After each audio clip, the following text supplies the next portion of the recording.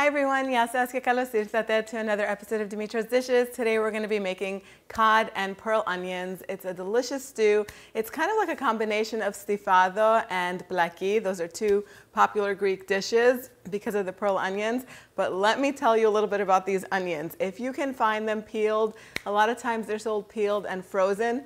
Buy them, pay extra.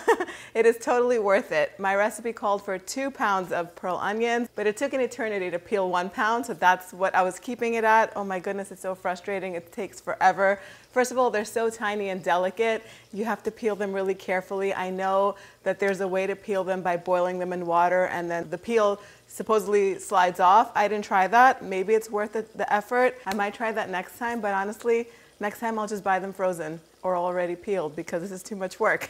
Anyway, once you peel the onions, the recipe moves so quickly. It comes together in under an hour, which makes it perfect for a weeknight meal, but it's also elegant enough to serve at a dinner party. Let's get started. All right, so once you peel these little devils, put them in a pot with about 1/4 cup of olive oil and a heavy pinch of salt and cook them until they're nice and soft and golden over medium heat.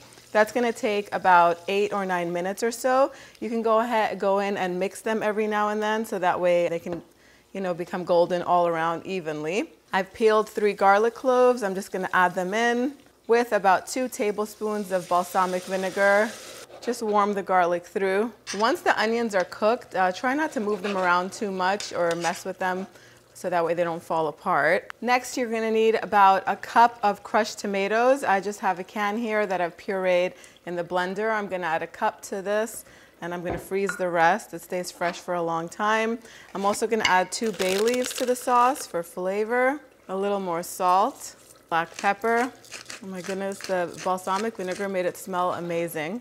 A little pinch of crushed red pepper flakes if you like them. And because I'm using my balsamic dressing that's available in my shop, it already has some sweetener in it. It has the petimesi in there. So I'm not gonna add any sugar to the sauce. If you're using regular balsamic vinegar, you could add a tablespoon of honey or a pinch of sugar to sweeten the sauce just a little bit. But that's it, that's all you need for the sauce. You don't even have to cook it down anymore. That tastes so good. Okay. I have 6 cod fillets over here. This is 2 pounds of cod that's been already skinned. I washed it, I rinsed it with cold water, and I patted it dry. I'm just gonna pour all of this sauce on top. And because the cod doesn't have any seasoning on it, I am gonna season with a little pinch of salt over each fillet. And that's it, that barely took, 10 minutes of prep time minus the onion peeling. If you can find them already peeled, trust me, get them peeled.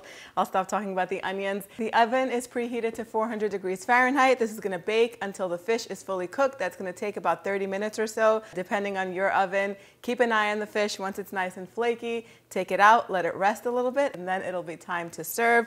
If you want to, you could also chop up some olives and put them on top. Those will go really well with the dish too.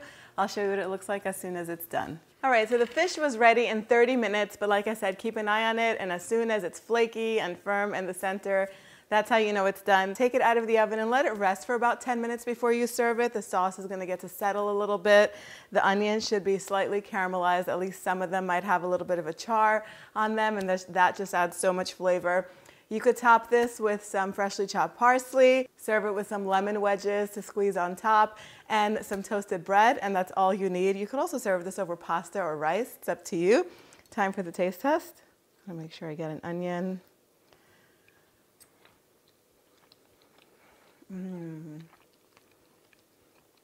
So delicious, so rich.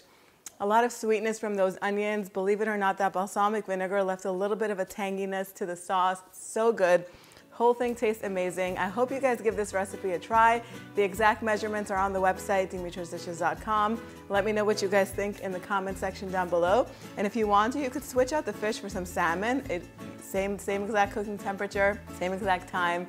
It's just gonna be so good. I hope you guys give it a try. Thank you so much for spending time with me today. I'll see you all next time. Yes, us.